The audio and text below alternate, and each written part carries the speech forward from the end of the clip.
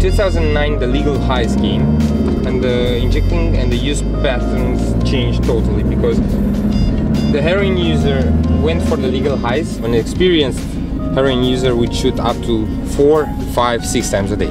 When they went for legal highs, they would shoot 10, 15, 20 times a day.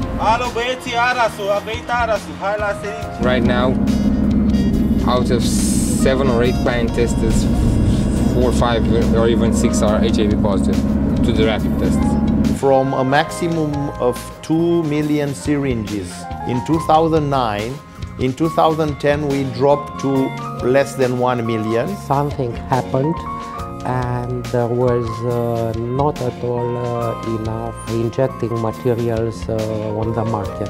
Is there any change in the financial situation after the HIV epidemic? No.